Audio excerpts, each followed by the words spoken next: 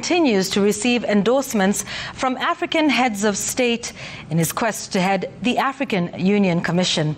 Odinga, who was speaking in Kisii County, also assured his supporters that his exit from national politics to join the continental body will not mean that he's abandoned them. Martin Munene has more.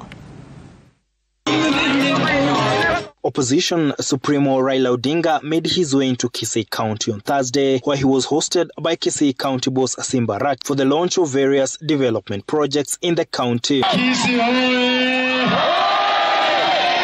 In his visit, Odinga explained that his quest to join the African Union as the next commission chairperson was based on a dream of a unified Africa. Na tunataka tusembee pamoja na tuunganishe bara ya Afrika na vile vile nchi yetu ya Kenya mpaka iendelee mbele. The opposition chief saying he has received the backing of several head of states and he would head to Rwanda to seek President Paul Kagame's nod before going to the west of Africa to seek similar support. Mimi amesema yeye mwenyewe ndiye atapropose mimi.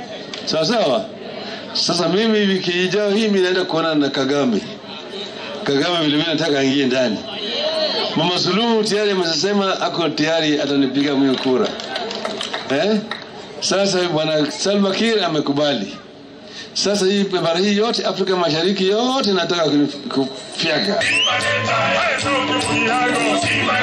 Raila taking time to assure his supporters in the Kisii region that his dream of going continental would not make him leave his supporters in the country without a leader, as he will be a short distance away if his bid is successful. Tunakubariki, tunasema kwamba enda mbele, na tunashukuru Mheshimiwa Ruto kwa sababu ya kukubali kushika wewe na kukupea kura yake kama mwana Kenya halisi.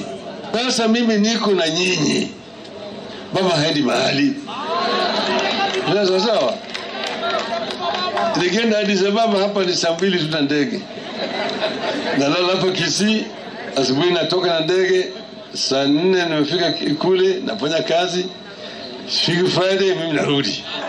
Elsewhere, Wiper leader Kalonzo Musyoka led a host of other Azimio leaders for a political rally in Nakuru County.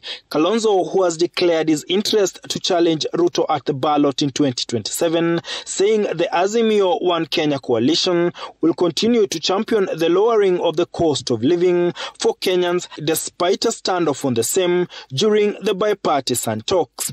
Tutaipelekea tena Ruto na Raila.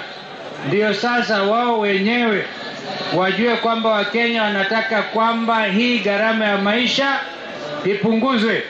Juu ya swala hilo hatukukubaliana.